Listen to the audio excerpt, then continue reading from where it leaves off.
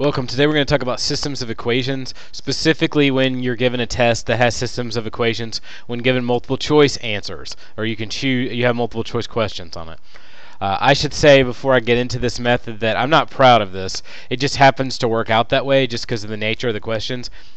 You should probably be using graphing, which my class has done many years. I've done it.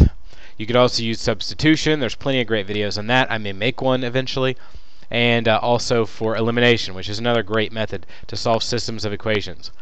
However, I should say that I'm aware of the fact that sometimes multiple choice questions are given to you, and sometimes you forget how to do a problem due to test anxiety. This method may get you through it. So let's look at one. In this question, it says 3x plus 3y equals negative 30, and negative 3x minus 5y equals 30. Now, of course, you can convert these to slope-intercept form by getting y by itself, and then you could graph them, and then you could find the intersection point. You could also figure out what y is in this one and plug its value in here and solve. You could always use elimination, but that's not what this video is about. It's about multiple choice answers. Now, math itself is about truth, right? This is an equal sign. It means what I get on this side has to equal this side. If I have multiple choice answers, all I have to do is find scenarios in which I can plug in x and y and get this number. So I'm going to do, for the top one, I'm going to make a parenthesis where x and y are, and then I'm just going to plug in a variety of choices. So like for A is 4. So on this one, I would do 3 times 4 plus 3 times 0 equals negative 30. Now I can do this because x is 4 and y is 0. Now if this side equals this side, I'm done. So I'm going to check.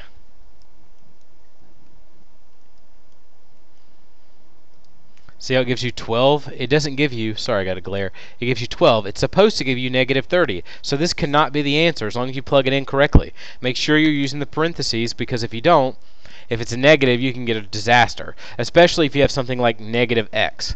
If you have negative x and the number you're plugging in is negative 3 and you write down negative 3, you're doomed. You should write down negative 3, which is positive 3. Now, let's try this one. 3 and my x here is 3 plus 3 and my y here is 4. So I would do 3 parentheses 3 plus 3 parentheses 4, and it gives me 21. That's not what it's supposed to give me, so this one is not the answer. I'm going to go to D because I'm right on top of it. 3 negative 10 plus 3 0 equals, so 3 parentheses negative 10 plus 3 parentheses 0,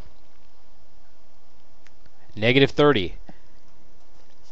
Well, that's what it says right here. So this looks like a possible answer. You have to try both.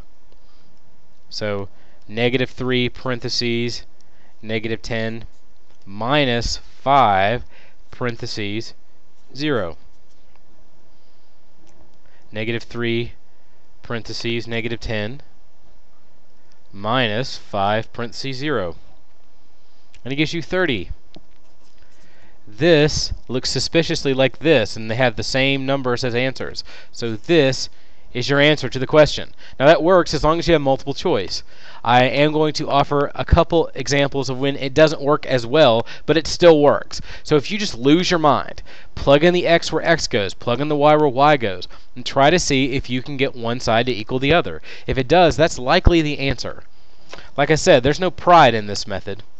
It just happens to work. So we look at this one. By the way, you may have noticed a glitch from the camera kicked off on me. Sorry about that. Now, in this one, I had already started filming this section where I was plugging it in, and I ended up getting, let's see, negative 10 parentheses negative 7 minus 8, and it gives me 1, so it gives me 62, which is not what it's supposed to give me, so this is probably not the answer. Now, strangely, I'm not going to go through them all because this video lasts forever. If I go through, this one doesn't work, and neither does this one. So my only choice would be infinite number of solutions. Now let's think of the possibility of that answer. I could have gotten that without doing anything. Look at the two forms. They're exactly the same. This says exactly the same thing as this. So no matter what you plug in for x, you're going to get a y that's going to make this work. It just happens to be that none of these work. It just means that these points are not on the line, but what you end up with is a line that sort of, I'm trying to think of what it might look like. Probably starts here and goes down, so probably something like that. So if you get them where none of them work, it's probably the infinite number of solutions thing, or it could potentially be no solution. And we're going to look at how to decide which one it is in the next problem. So we have this problem. So what I'm going to do is try to plug these in first and see if that works, and if it doesn't, then I'm going to take a look at what's available to me. So I'm going to try doing the 4 parentheses negative 9 plus 2 parentheses 1, 4 parentheses negative 9 plus 2 parentheses 1. I hit enter, and it gives me negative 34, but it's supposed to give me negative 4. That's not right, so this one can't be the answer. Let's try down here. So this one would be 4 parentheses 1 plus 2 parentheses negative 9.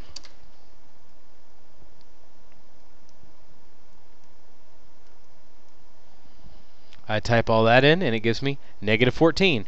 But it's not supposed to give me negative 14.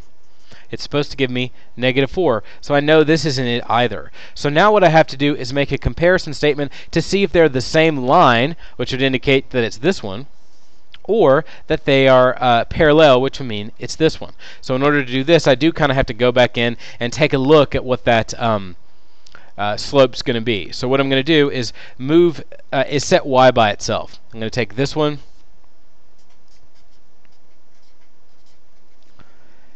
then I'm just going to draw the line. I'm going to get y by itself by subtracting 4x.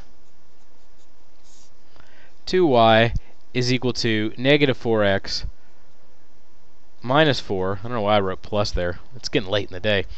Divided by 2. Y equals negative 2x minus 2.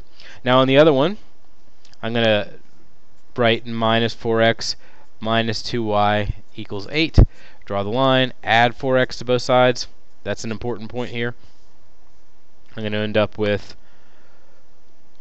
negative 2y equals 4x plus 8.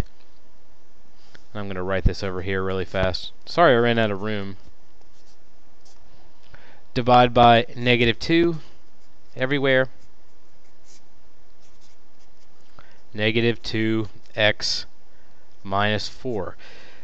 Now, look at this and then look at this. You will notice that their y-intercepts are not the same, but their slopes absolutely are the same, which means they are parallel, and you get no solution. If you want to graph them to see that they're parallel, just go back into the graphing section and type in negative 2x minus 4 and negative 2x minus 2.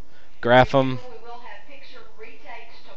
And as you can see, they are parallel. So if you get one that's weird like that none of them work, try moving it around to see if it's going to give you one line or if the graph gives you 2 lines, which would be no solution. So good luck on these. It shouldn't be all that complicated to get these right. Just take your time, plug things in, make sure you don't drop negatives, and you'll be totally fine.